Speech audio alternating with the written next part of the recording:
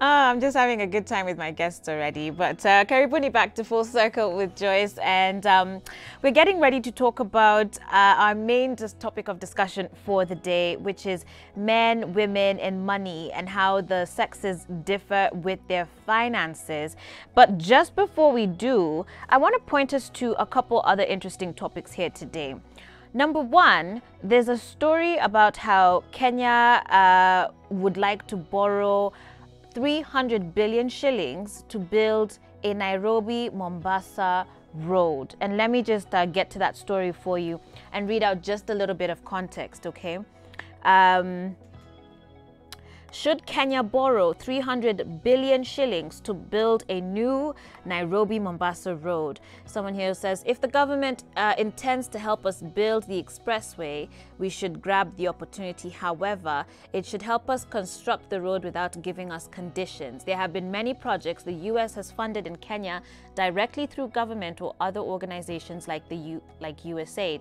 If the US is serious about helping Kenyans, it should do so without issuing sanctions in regard to what the government is doing.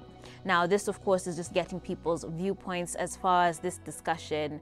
Someone else says we should not borrow 300 billion shillings from the US to build the planned expressway because our public debt is way high and more loans would only oppress the taxpayers. Currently, our debt stands at 6 trillion rather, more than 3 times our budget. So if we borrow the 300 billion, we will have a lot of pressure in terms of public debt. And when that happens, the government will move to increase taxes on basic commodities to raise revenue to settle the debts. Now, I'm going to ask you guys the same question. So again, this is just some background that the US might be able to give Kenya a loan to build an expressway from Nairobi to Mombasa. First question, is it even necessary to have that expressway? Because you have to wonder, we already have a highway. Secondly, we now have SGR, which we already spent a lot of money on. So what's you guys' take? Sharon, we can begin with you. I'd say it's always nice to build new expressways, highways. It's great to move, to evolve as a country. The only issue I have with borrowing money, like you said, is the impact it will have on our taxes, on our future as a country. I feel like as a government, we should be focusing more on increasing our revenue rather than creating more debt. Yeah, if that makes sense. Yeah, because right now we're just, honestly, how many loans have we taken in this past year? Yeah. And just to introduce my guest to you all, this is Sharon Kate Nganga, who's an economist and a statistician, and she's also a TV presenter elsewhere, uko kwengine. And then I have David Cairo, who's a financial advisor and the CEO of Elimu Stawi. Karibuni tena to both of you to the show. David, what are your thoughts on this? Borrowing in business for me is good, as long as then you've done the feasibility and you're very sure of the productivity. So for me, I would look at how good or bad it is. For me, it's based on the outcome. What are we projecting it for? So if the outcome is to grow and to spur jobs and create jobs and to make the place more productive, then I'm okay with that. But the challenge now we find is most of us are blind to that information. We don't have access to that information. Isn't SGR supposed to be doing that though? That's what I'm saying. We don't have access to the information of what is that informed all this. We see the results, people will use it, but we don't understand exactly how we arrived at this decision. So you find even when we have this conversation, it becomes very difficult to appreciate what went into investing. However, I feel the debt level is very high in this country. So that, if you ask me, we would then need to understand what is it then we're looking at to ensure that we don't get to a place where it goes out of hand. Right. Yeah. All right. Well, to another story now. Facebook rolls out a news tab to boost journalism. Facebook is rolling out a news tab and promises to focus on, I quote, high-quality journalism. On Friday, they started rolling out this devoted news tab with professionally produced content material. And the social media platform says that this is to just prevent, I guess, misinformation as well. But the tab being examined by some U.S. customers shall be separate from a consumer's regular feed and embrace articles from associate information organizations, making a transparent distinction between journalism and tales shared by customers from a variety of sources. Mark Zuckerberg was quoted as saying, "This is going to be the first time ever there will be a dedicated space on the app that is focused on high quality journalism." And the combo of tales in Facebook information shall be decided by algorithmic personalization based mostly on a consumer's preferences and knowledge, with journalists selecting among the tales. What do you guys think of this? We were just talking about social media and our private information last week, and here he's clearly saying it's going to follow what you guys do and what you read and study about and sort of your preferences, and then I guess curate stories for you. Do you think this is a good move as far as, you know, trying to control the sort of quality journalism? I like how they're saying, you know, so that it's not just consumers' tales, because Maze, I think Kenyans would we would shine on that list. I personally love it. I'm a millennial. I'm always on social media. I hardly ever watch news, so if I'm gonna get any sort of information, it's either on Twitter, Instagram, or Facebook. So I think it's a great move to have them actually have curated stories that are based on actual facts, than going on KOT and realizing 10 days later that story wasn't true. Even if they're following your preferences to curate those stories. I feel like I like the idea of following my preferences, because sometimes, like if you're on Instagram and Twitter, sometimes you'll see things and you're like, why am I seeing this ad? I don't want to see it. Like, I don't even follow these particular stories. So if they are looking at what I'm liking more and what I'm following more and curating around that, millennials, we have such a short concentration span, so stick to like what exactly I want. But also the fact that they've separated it creates the idea that if you want to learn more outside of your preferences, you can always look for that information. Right. Yeah. David, are you as comfortable as Sharon is? I am not, actually. To be very honest, I feel they're getting too much information.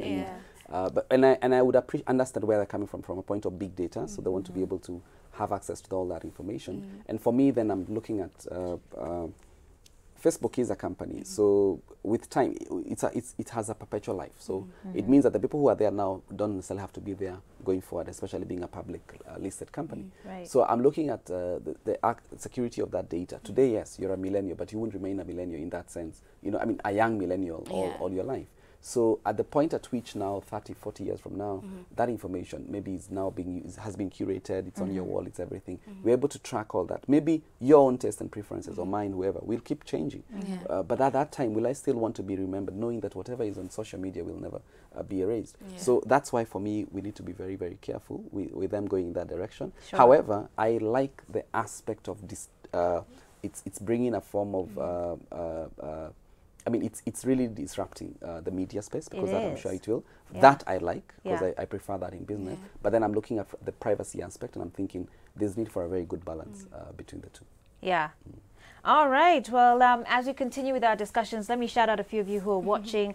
Maxo Nix Jones, you say you're watching from Obunga in Kisumu. Please nagotea my Aunt Regina Akumu and David Otieno. Brian Ibrahim, you're watching us from Naivasha Kabati. Baba Idimia Ule Mpole, you're tuned in ukiwa Ruai. Jackie Mwika, tuned in from Makueni. Isaac Washira, tuned in from Juja Kamakawa.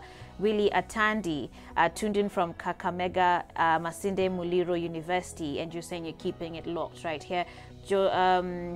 And Shix Kaugi as well.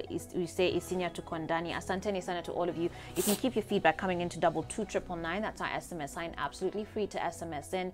You can also reach us on our social media platforms at Switch TV KE on Instagram and at Switch TV Kenya on Facebook and Twitter. So with that said, let's jump straight into our discussion for the day, which is on men, women, and money, and how these two sexes differ with their finances. Now, the differences can be a bit of a touchy subject, okay? And generally, when we talk about men and women and money, you kind of have to pick your words a little carefully.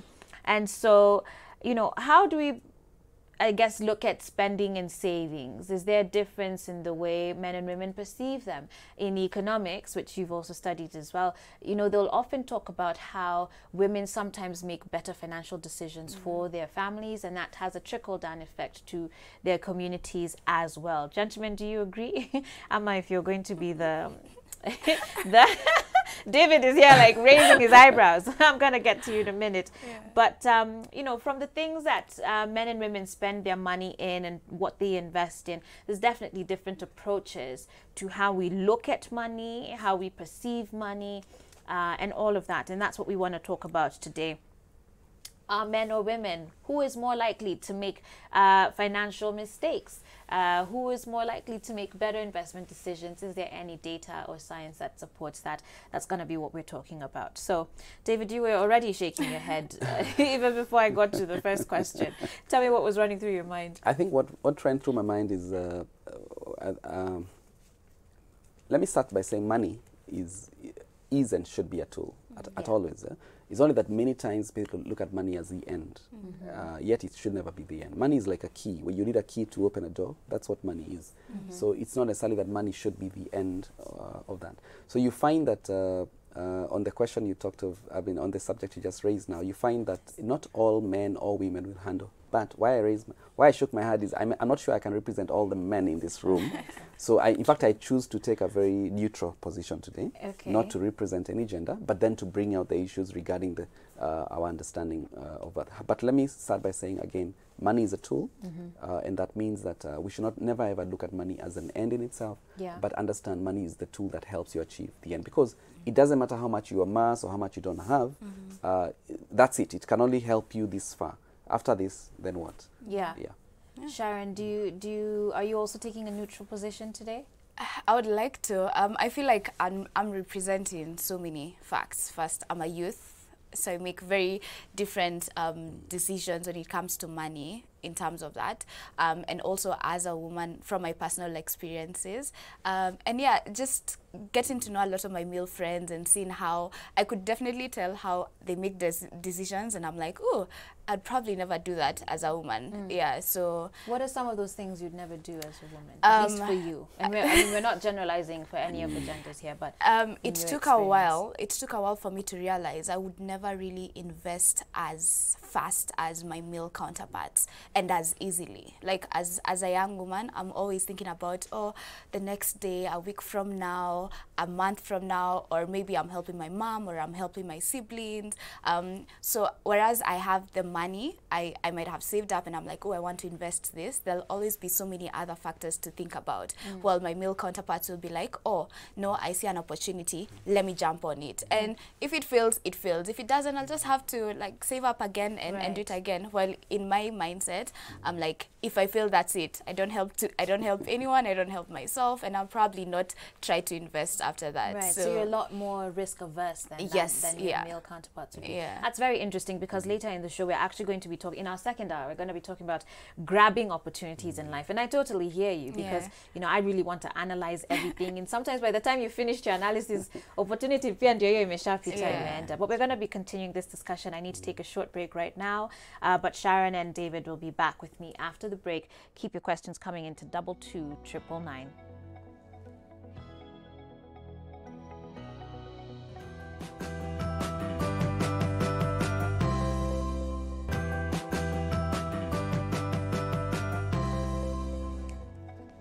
All right, guys, welcome back to Full Circle with Joyce, and thank you for those of you who are engaging with me this morning. I do appreciate your company. Bernice Nyambura who says, Akizi madeni zimezidi. I think it's too much. That's following the story about Kenya borrowing some more money for a new expressway from Nairobi to Mombasa.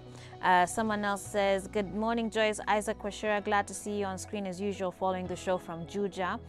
Someone here says, Joyce, you don't leave me your name or where you're watching from, but you just say, hey, Joyce, I think women are financially stable. Full stop.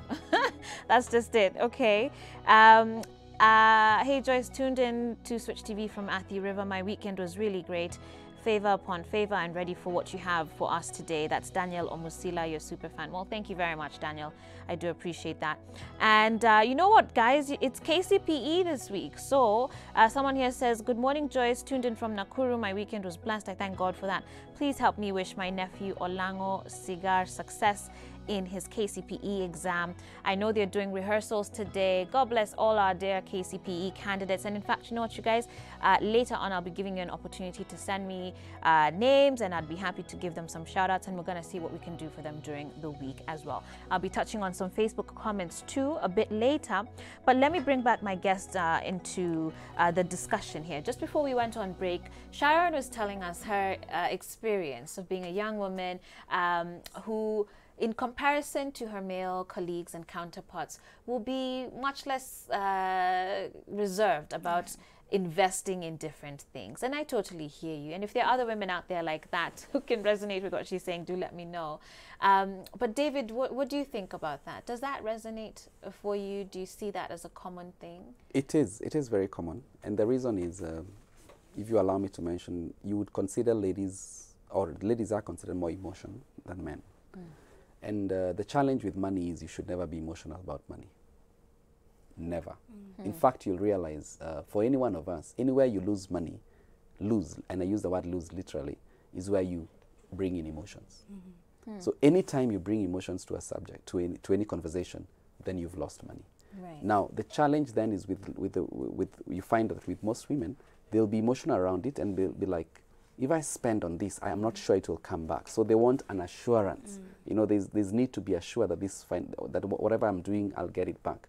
But you see, in investments, stroke business, and risk, in a risk, you're taking an action without a certain known future. That means, and the challenge is that if that situation happens, you stand to lose financially.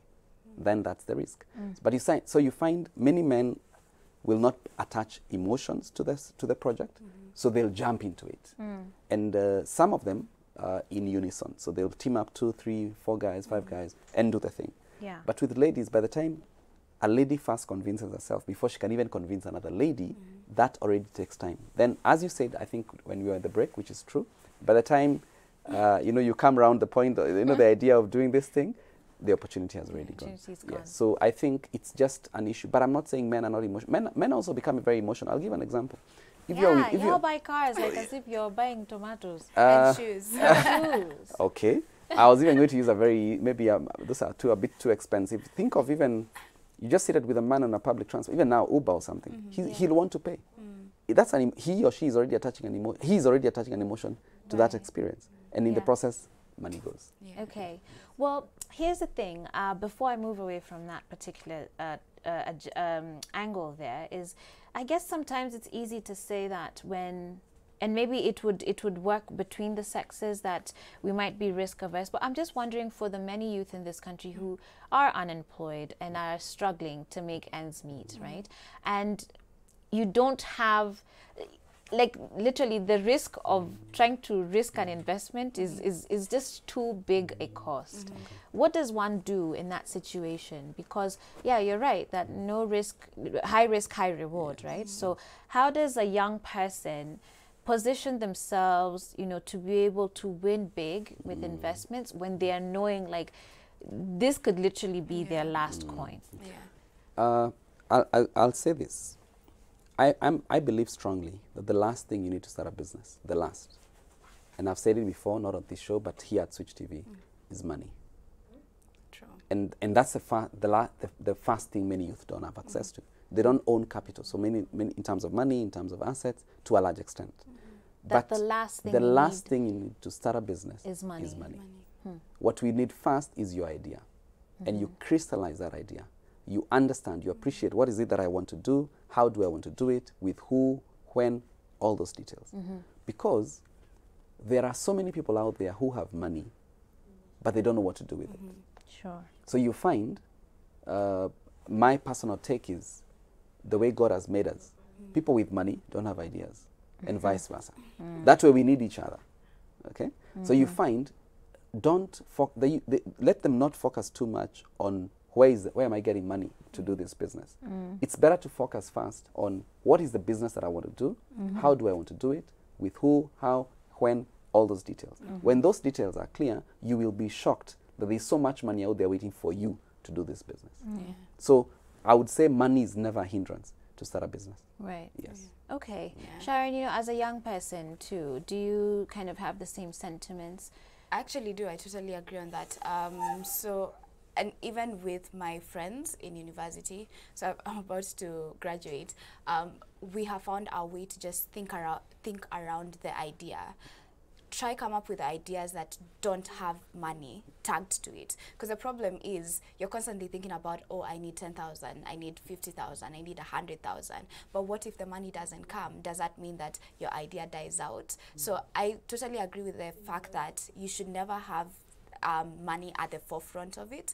If the money comes, cool. If it doesn't, that's fine. Okay. But I think the issue with most young people is that we don't have information on how to handle money. Sure. Yeah. So, and it's even a personal experience. I had to go through a program called Centonomy 101 to really understand what money is, why it's a commodity, why it's a need, how you can use it as an asset, and why it's important to just know how to handle it. And it made me realize, like, even at home, you never really understood why your mom tells you to go to the kiosk with a certain amount and expects you to come back with a certain amount. Just think it's something you're meant to do, spend and bring back some certain amount, right?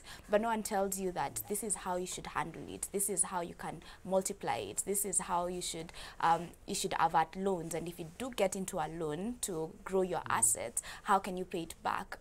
So I think it's mostly about an education lapse. Okay. We don't really understand what to do with money and how to make it. Okay. But yes, always have the money at the back end and not at the forefront. All right. Yeah. Well, let me touch on some Facebook comments here. Willie Atandi says, and we're getting back into savings with this, but Willie Atandi says, women spend more than men, and you find that women's consumption in terms of money usage is higher than that of men. And you're watching us from Kakamega at Masinde Muliro University. Irene Kendi says, I think women are more cautious when it comes to money because men see it as an opportunity before even thinking. They jump on it and repercussions follow later. And let's talk about spending then. Actually, Sharon, agree with yeah. this. Actually, agree with it. You do? That do. women Why? spend more? I honestly feel like women, and I'm saying this from a personal experience, I think women spend more. If you think about, if I was just to calculate how many hair products I'm using on my natural hair, what I'm wearing, my shoes. And then on top of that, you're also thinking about the community. You're thinking, oh, I need to put aside this for someone. I need to put aside this for this, you know. I definitely feel like men are more simple when it comes to, you know, going to the barber is not as expensive as buying 6 different hair products. They'll stick to 3 good shirts, 2 good trousers. And you'll even see, even when we go out for lunch, they might spend more because they want to accommodate you, and that's where the emotional part comes in. But if they're alone with the boys, they'd rather go to a kiosk. Why go to a fancy Instagrammable hotel, right? But if the girl comes in, then maybe I can spend on that. But they do plan on that. But I definitely feel like I spend more than my brother. Okay. Yeah. David, when it comes to spending and Yes. you know, when you're advising clients, what are some of the biggest tips that you would share with them? Because here we have confessions already from Sharon. Hair care and shoes. Yes. But just before I answer, to finish on her point, in agreement is maisha ya mwanaume si rahisi. So really, the kibanda thing and everything makes sense. But what I advise my clients is where I started off from. Not to put emotions to money. You should never be emotional with money. Even don't be emotional on money itself. Money doesn't know you're spending it. It's not alive. It doesn't know what you're doing. So don't attach emotions to it, because the moment you do, whether you like it or not, you lose. Number 2, in any transaction in life, any transaction, you're either a producer, that means you earn, or you are a consumer, that means you spend in any transaction. So always ask yourself, in this transaction, am I the one who is earning, or am I the one who is giving? And I want you to understand it from the point of earning, receiving, or giving / losing. You've lost it. Even though you've gotten the hair products, that money has gone in exchange for. So what then I'll always encourage all of us, irregardless, irrespective, whether it's pocket money, whether it's money you've earned, whether it's what, whether it's even a gift you've received in form of money, always ask yourself, is it that I'm producing it, earning it, or is it that I'm consuming? Now, no one will ever fail to be a consumer, but not everyone will be a producer. True. Okay. Everyone is a consumer, not everyone is a producer. Right. So the question is, as you consume, which means as you remove money from your pocket and give, are you consuming stroke giving from a point of receiving? Right. Okay? So that it's in and out. Yes. Not just out. Yes. So what you're now referring to for ladies, you find it's more, the concern is more on the giving. I won't even now say consume, but it's giving, which means losing money, as opposed to my personal opinion. Right. Okay?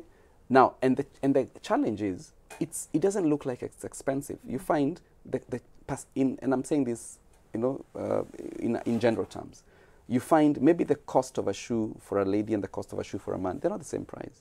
The men will always be very much higher than that. So the lady thinks, I'm just spending this much on a shoe. It doesn't look much. But without understanding that actually you've lost. So I think that's what influences our So it's a false spend. comparison. It is a very false. But number two, if you don't mind, I'll say, in agreement with her, no one ever teaches us about money, ever. We don't get lessons. We don't get knowledge. Who should be? I'll say it should start at home. I'm a strong believer that the best parent, the best teacher everywhere is a parent or guardian. The best school is home. Irregardless of the schools we go out there, the best is at home and the best teacher is so if your parents, for example, if you have a boy and girl, you're sending them to the shop, in most cases, it's the boy, even if they're younger, who gets the money. But when they go to the shop, it's the girl who is told to carry. After all, they are older. So that's already a wrong understanding. Because why are you then seemingly empowering one over the other? So you find the decisions around money, including owners of capital. In many cases, owners of capital in this country, ideally, are the male as opposed to the female. Right.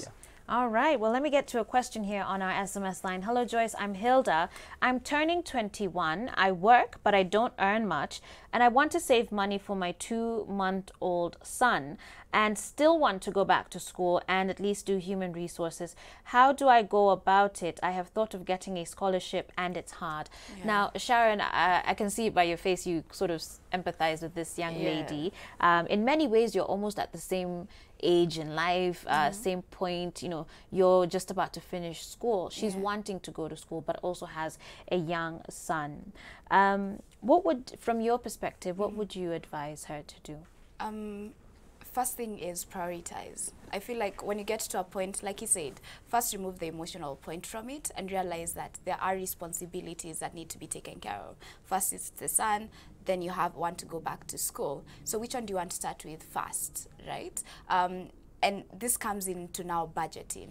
You know you earn this amount of money. You have to get to a point where you're sacrificing and saying, hey, I need to put away a certain amount of money every single month to attain a certain goal by the end of a certain period. Because if you're not planning, you don't know, like you said, you don't know what's coming in and what's going out. And then you're blinded, and by mid-month, you're like, it's not making sense. I really like what you're saying, that we need to plan. So even if you're not doing it now start planning. Just start now, because the thing about even being risk averse as a woman or as a man is that you need to learn how to compartmentalize every single thing. Like, she already has an amazing idea. I like the fact that she was like, I'm thinking of getting a scholarship. Great. Like we said, don't start with the money in mind. Think of any other solution that could take away the money from the equation. If you can get a scholarship, then you don't have to actually save up for this particular diploma you want to do or degree. That will take away that headache. Then, even while you're still in the scholarship, plan how you're going to spend your money. Put away a certain amount, and by the time that you want to get something for your son or help your son out in any type of way, you won't have to take out too much from whatever you're receiving. All right. Man, my time is up. I have to wind up right now. But Sharon, David, thank you so much for being here. Thank you for your insights. This has been an interesting discussion. I'm sure a lot of you guys have been challenged with the way you think and perceive money. Wanawake tuache kuwa excellent savers. Let's also start, you know, taking the emotions out of investing and out of money, as David has pointed out, and get out there. So Sharon Tukonaka challenge. Yeah, somewhere. We're getting there. All right, guys, we're going to take a short break. We need to bring in our couch as we get ready for our second hour. This is Full Circle with Joyce. I'm going to be reading more of your feedback when we come back. Stay tuned.